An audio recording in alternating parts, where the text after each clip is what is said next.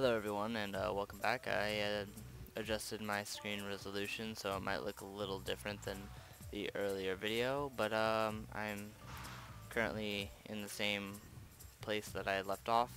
So yeah, let's get it going here. The glove controls the power source, which allows you to travel to whichever dimension has rifts in the area. Okay.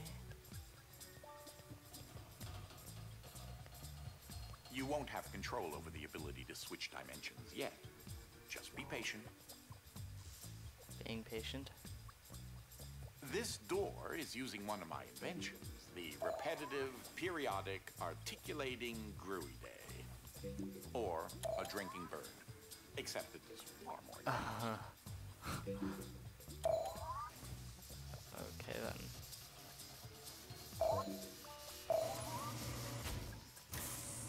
Well, because your glove is an early prototype, it has a few limitations in terms of dimension accessibility and the distance it can be from a receptacle in order to function. Well, getting some major lag here. Alright, there we go. As I mentioned earlier, the game might be a little buggy. I don't know if I mentioned this actually, but I'm pretty sure I mentioned that the game might be a little buggy since it is an early stage, and so lag may be experienced. This is such an early experiment with dimensional shifting, so I decided to have it triggered remotely with the drinking bird. Instead of operating a door, the bird will trigger a dimensional shift. There's an IDS battery in the machine that will power the dimensions, which in this case is Fluffy Dimension. In addition to Fluffy being embarrassingly adorable, it's also rather useful because everything is 10 times lighter than normal.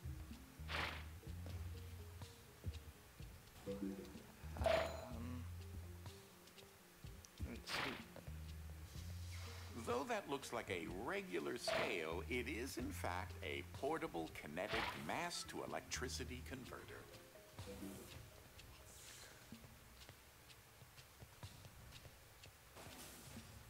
There's that lovely bird again. Sometimes I call him Desmond. God, I'm a genius. Something to note. Since you're holding a version of the IDS device, you, in fact, are not the you in an alternate dimension. Let me try that again. You remain constant, so no matter the dimension, your mass, shape, speed, and trying personality remain the same.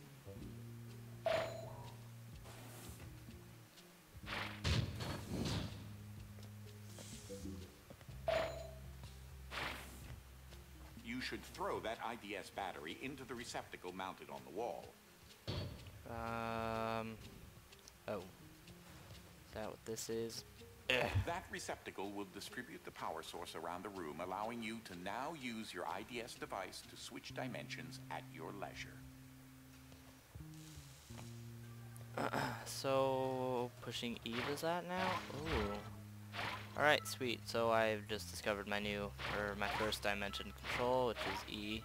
Kind of weird, but, whatever. So, does that do it? It does. Alright. As I mentioned, dimensional rifts in the manner are magnified by the stabilizing energy from the IDS receptacle and batteries. Oh, hold on a sec, lag spike. Just give it a couple seconds to blow over, and we shall continue. Come on. Alright, there we go.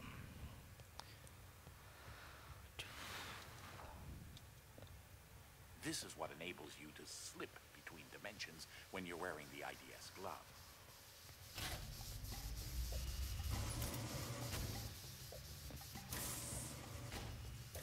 Hucking stuff. Alright. Ah, that's Dolly. Dynamic Object Linear Ligation Interface. To you, a cloning device. I like my house just so. So I decided to add functionality to her to keep everything consistent. Oh, jeez. tune that later. Okay, so let's grab you. Put you here.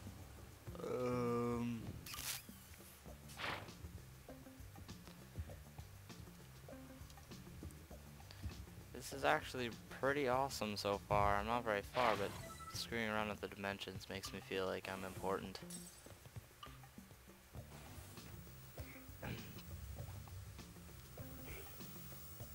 These are my own particular hybrid beams of carbon dioxide and neodymium doped yttrium aluminum garnet lasers using an alternating ray configuration.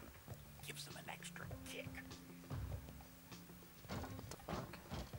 Does Dolly... Wait, so does the Dolly just sort of throw shit at me? Or clone shit or something? That's what's up.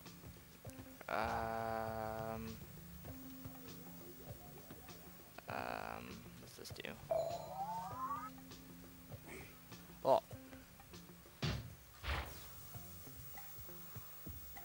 Oh shit. Whoops. Alright, so don't put things in the lasers. That was sort of an accident.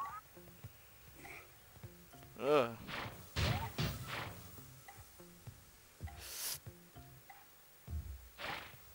Oh, I might have to pile them on top of each other.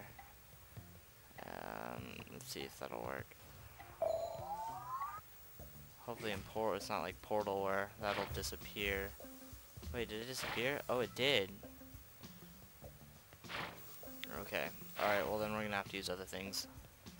Such as this table.